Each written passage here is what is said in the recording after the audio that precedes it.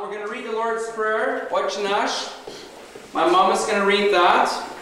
After that, I have one of my helpers here, my cousin Johnny Papa, is going to walk around with a tray of wine.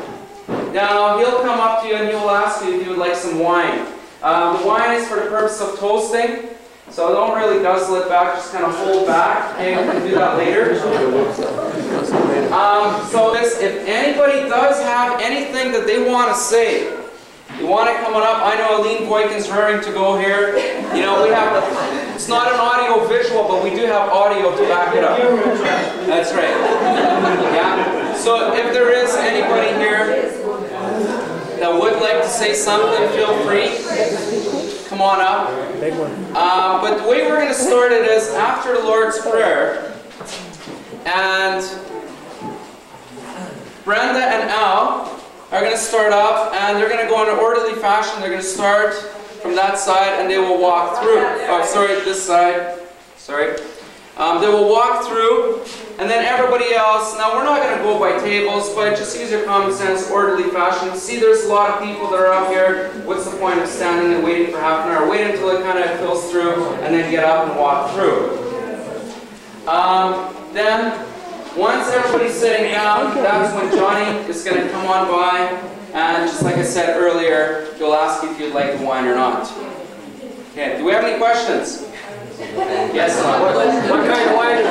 What kind of wine? It's a white wine. It's very good. It's a number 3. You can't really just live, make things up. Otherwise, I'm going to be standing here and kind of thinking, well, what am I going to say? So,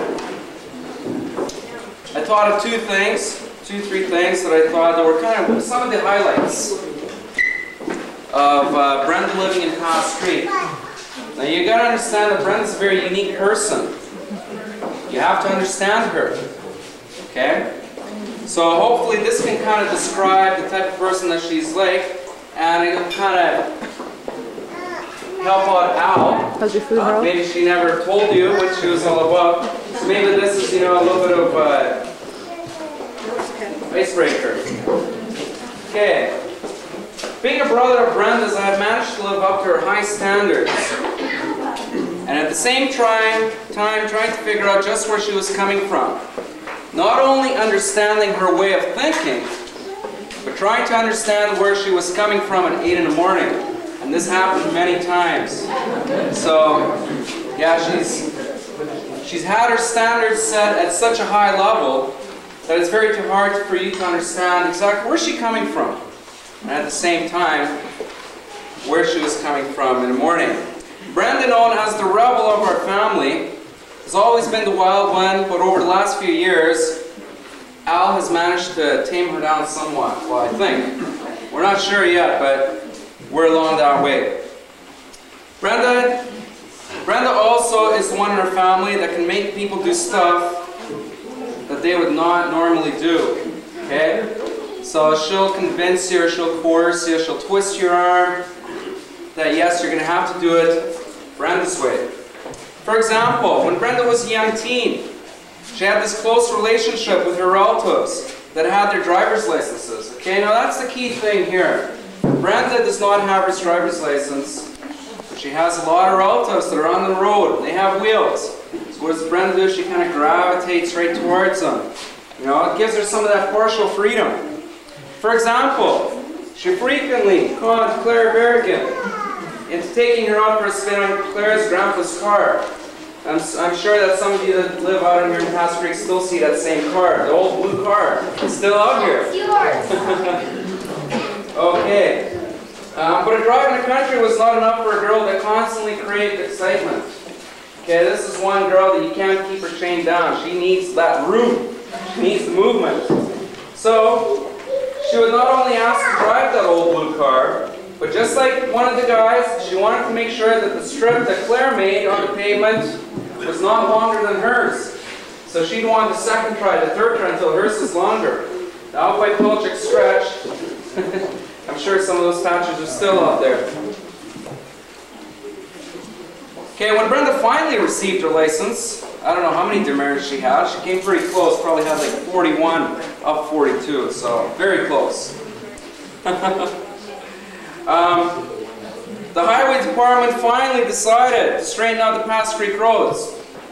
Then again, that's probably because Brenda was calling them and telling them to straighten it out because she couldn't keep the car on the road. So what does she do? You know, she has to con them into it, making the road nice and straight. Her new freedom also gave her the opportunity to taxi her younger siblings, such as myself, to Castlegar on the weekends. For example, again, whenever Ken Cherniff and I wanted to go out for pizza on a Friday night, Brenda would, and I quote, volunteer. Now she'd be there, well, I'll take you, I'll take you. Yeah, sure, she would take us out for pizza, but there was always that cost. You know, what do we have to do, Brenda? What is it? Well, Ken and I would have to vacuum the car,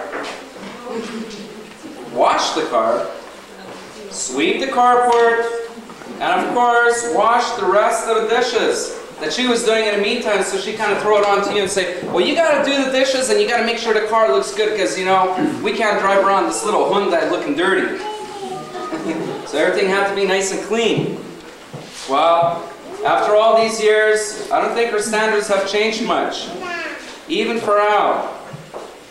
But I'll bet that whenever Al wants to go out for dinner, he probably has to vacuum the car, wash the car, sweep the carport, and wash the dishes that Brenda's supposed to do.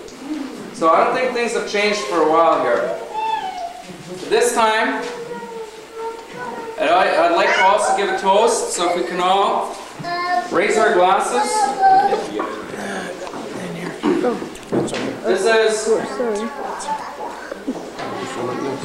This is to Brenda and Al now, so you know we cannot exclude him from this. I mean, it's one package deal now.